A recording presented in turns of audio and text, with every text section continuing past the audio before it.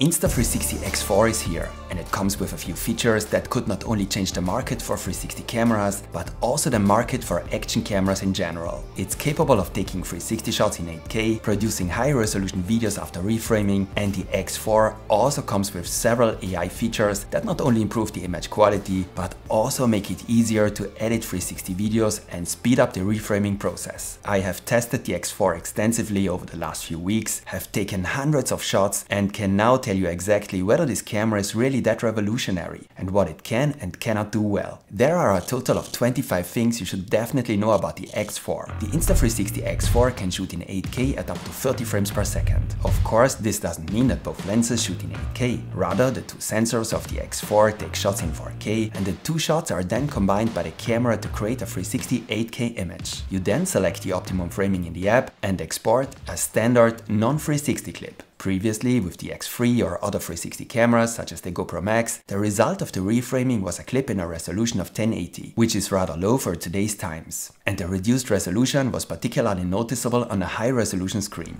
The X4 now finally supports reframed clips in a higher resolution. The clips are exported in 4K, but the real resolution, due to the reframing, is more like 2.7K. As you can see, however, the images look super sharp, high resolution and great. Perhaps the biggest disadvantage of 360 cameras compared to traditional action cameras has thus been eliminated. For me, the new 8K 360 mode is one of the biggest advantages of the X4 and also the main selling point. 8K is available in 24, 25 and 30 frames per second. Of course, shooting in the extremely high resolution of 8K also has disadvantages. For example, recording in this resolution produces larger files. Compared to recordings in 5.7K, the files are around twice as large. However, it is still within reasonable limits. A 360 recording in 8K requires around 1.5 GB per minute. More importantly, the 8K files can be easily edited with a relatively normal computer. For example, I use an M1 iMac with 8 GB of RAM and have no performance issues when reframing the 8K files. The software runs absolutely smoothly even with 8K recordings. Of course, this is also due to the fact that when reframing in the app, you work with a preview image in a reduced resolution. I can therefore confirm that editing an 8K recording with an average PC is possible without any problems. Reframing 8K recordings on a smartphone is also no problem. If you can do without the resolution of 8K, the X4 now offers frame rates of up to 60 frames per second at a resolution of 5.7K. This is also a useful new feature.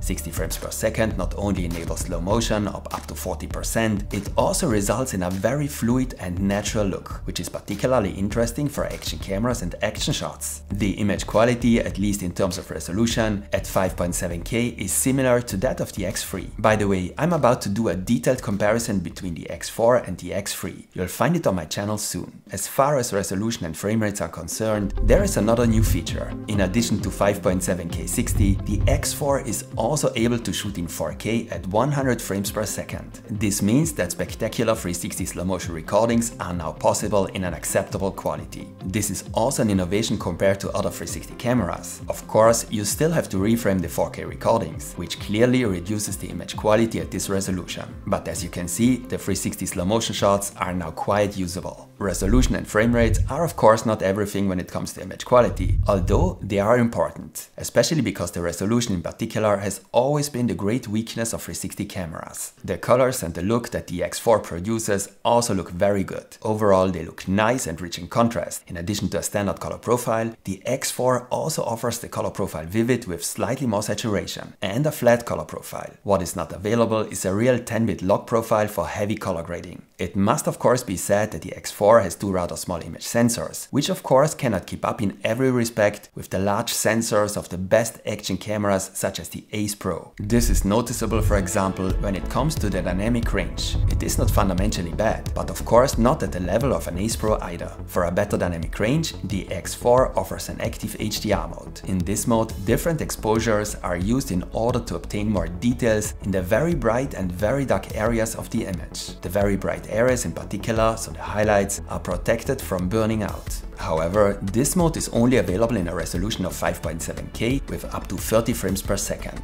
and it also has a few disadvantages in terms of image quality. For example, there is more image noise in the dark areas than in standard video mode. For me, the Active HDR mode is therefore not one of the X4's particular strengths. In addition to video and Active HDR, the Insta360 X4 offers a variety of other recording modes. There is of course a time-lapse mode and a time-shift mode for hyperlapse recordings. These two recording modes now also support higher resolutions. 360 time-lapses are possible in 11K and time-shift recordings in 8K. Both shooting modes can produce very cool results, and there are various photo modes. A star-lapse mode for time-lapse recordings of the starry sky, and also a revised bullet time mode. With bullet time, you can achieve a very special effect by rotating the X4 around its own axis with a dedicated accessory. Bullet time was already available on the X3, however, the resolution and therefore the image quality has also been improved for this shooting mode. Bullet time recordings are now available in 5.7K with 120 frames per second or in 3K with even 240 frames per second. And as you can see,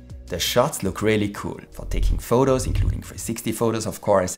With PureShot, the X4 offers a very special format. With PureShot, the images are also processed with the help of AI in order to achieve a higher dynamic range, and in particular to improve the image noise. And I have to say, it works very well. Especially in poor lighting conditions, this format produces significantly better results than the standard photo format. This makes it a very useful feature for anyone who wants to take 360 photos with the X4. In addition to a 360 mode, the Insta360 X4 also offers a single lens mode. In this mode, videos or photos are only taken with one of the two lenses. The advantage is obvious. It is not necessary to reframe the shot. On the other hand, you cannot choose the perfect framing and also lose the advantages of the invisible selfie stick effect. In this mode, you use the X4 in exactly the same way as any other action camera and can share the shot immediately without having to edit it. In single lens mode, you can shoot in 4K and at up to 60 frames per second. So basically with the X4 you get two cameras in one body. The image quality in single lens mode is good, but it can't quite keep up with the image quality of a current action camera. That would also be asking too much. In my opinion, the great strength of this camera is definitely the 360 mode, even if the single lens mode can sometimes be very useful. And the X4 offers a special solution for all those who don't feel like reframing, but also don't want to do without the invisible selfie stick effect and the extremely wide field of view of the 360 mode, the Me mode. In Me mode, the X4 actually takes a 360 shot that is automatically reframed by the camera. The camera automatically keeps the subject, for example yourself when vlogging, in the center of the shot. Since it's actually a 360 shot,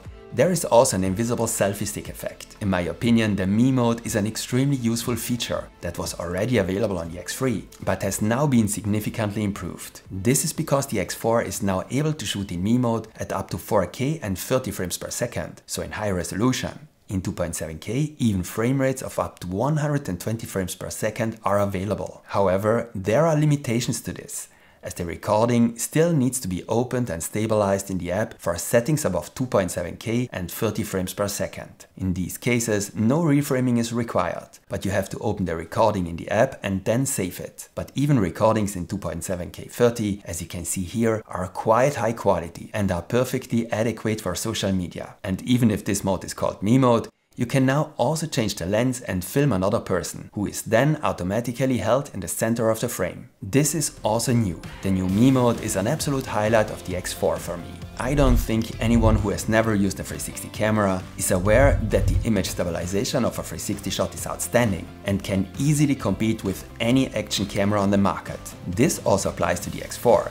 The image stabilization is absolutely top. The X4 also offers a 360 horizon lock feature, which always keeps the horizon straight, no matter how you hold the camera. And unlike with a standard action camera, the horizon lock does not lead to a significant crop of the shot. The stabilization and image quality of the X4 are therefore very good, especially in good lighting conditions and when shooting in 8K. Nevertheless, the X4 is of course not a camera that is particularly suitable for low light situations, and it cannot keep up with the best action cameras such as the Ace Pro in these situations. This is simply due to the significantly smaller image sensors. Compared to the X3, the performance in low light has improved somewhat. And the shots really don't look bad, as you can see here. But if you need a 360 camera with which you often have to take shots indoors or in low light, For example, for professional purposes, I would still go for the 1RS 1-inch, which however does not have an 8K mode. 8K, 5.7K 60, 4K 100, improved image quality, all of which could lead to higher energy consumption, shorter battery life and overheating. I'll tell you whether this is actually the case in a moment. To enable the new features, it was definitely necessary to make the X4 slightly larger than the X3.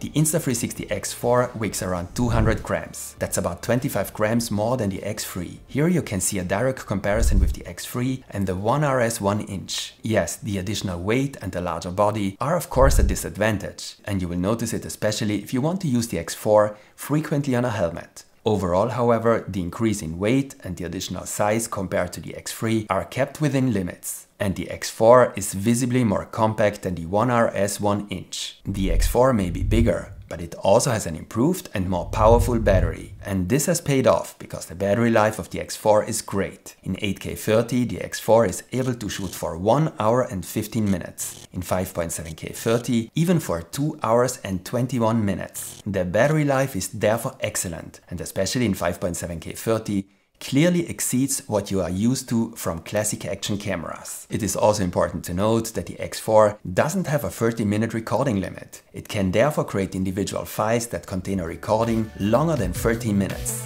Another important question is whether the X4 has problems with overheating. When you switch to 8K mode, the camera warns you of possible overheating. However, I can give you the all clear and would say that the X4 does not have an overheating problem. Of course, any kind of overheating test does not correspond to real use and will always only be indicative. Here in the office at 22 degrees Celsius and with no movement, so no airflow or airstream, the X4 had no problems with overheating and recorded in 8K 30 until the battery was empty, so for 1 hour and 15 minutes. However, it's of course difficult to predict how the camera will react at 30 degrees Celsius in summer. But despite 8K, it doesn't have the overheating problem we've seen with other action cameras in the past. One weak point of any body of a 360 camera are of course the protruding lenses. Insta360 has also come up with something new here. The X4 comes with 2 new lens guards that can be attached and removed quickly and easily. Most importantly, they are no longer glued on. This makes handling the lens guards much easier. However, this does not change the fact that you still have to activate the lens guards in the camera when you attach them, as they change the angle of the incident light. But the new lens guards are a clear improvement. Incidentally, they're included in the standard packaging and do not have to be purchased separately. There are also higher quality lens guards available as an accessory. The premium lens guards can also be simply screwed on. The X4 is waterproof up to 10 meters without an additional dive case. However, you should know that without a dive case,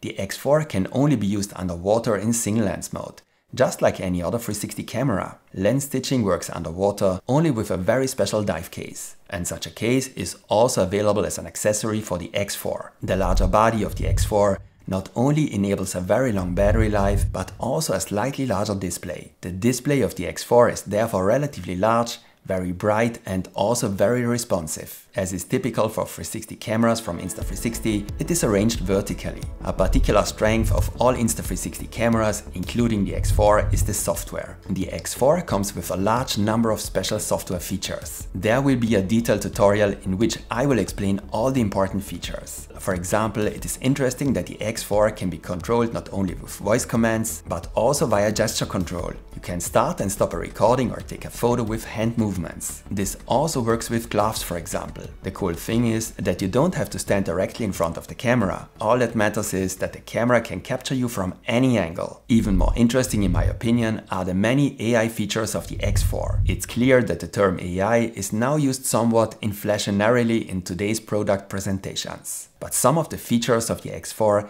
definitely deserve the term. The app is now not only able to automatically create a clip with music, titles and its own rhythm from several recordings, there is also a brand new AI feature for editing and reframing individual shots. You can have individual recordings analyzed, and the app then automatically creates various short reframed clips from this recording, from which you can select and export the best ones. But there is also a feature for quick reframing. With Quick, you can simply select a subject with a tap and the app will then take over the reframing. Or you can tap on the capture button and then reframe the recordings by moving the smartphone or with your finger. So it's really simple. And of course, there is still a pro reframing feature in the app, which includes all kinds of effects and gives you all the freedom you need. I think Insta360 is trying to make it as easy as possible for the user to reframe a clip, because they are aware that the necessary reframing is now the only real disadvantage of a 360 recording. The new AI Highlights Assistant also makes it easier to automatically create clips from a number of shots. Similar to the Ace Pro, there is an AI assistant that analyzes the scene during recording,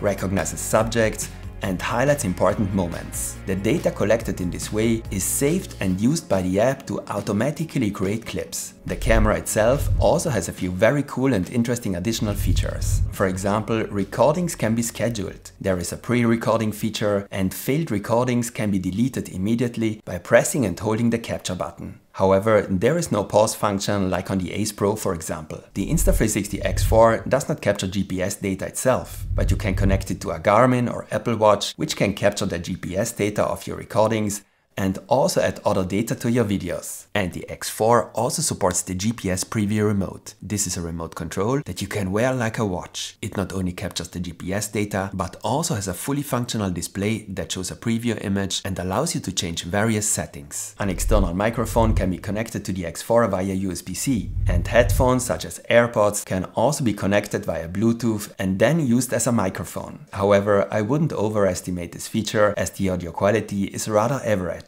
As you have seen, the X4 comes with a variety of new features, and in particular with an excellent 8K recording mode, which in my opinion is a game changer in the field of 360 cameras and perhaps even in the entire field of action cameras, because high-resolution videos can now finally be exported from a 360 recording. The important question is therefore, how much does the X4 cost? The Insta360 X4 currently costs $500. You can find a link in the video description. Take a look at it. There are also different bundles. As I said, you will soon find a detailed comparison with the X3 on my channel. There will also be a comparison with the most important traditional action cameras such as the Hero 12 or the Action 4. And in a few days, there will be a detailed tutorial on all the features of the X4. So stay tuned and give me a like as feedback if this video was interesting for you, and see you next time.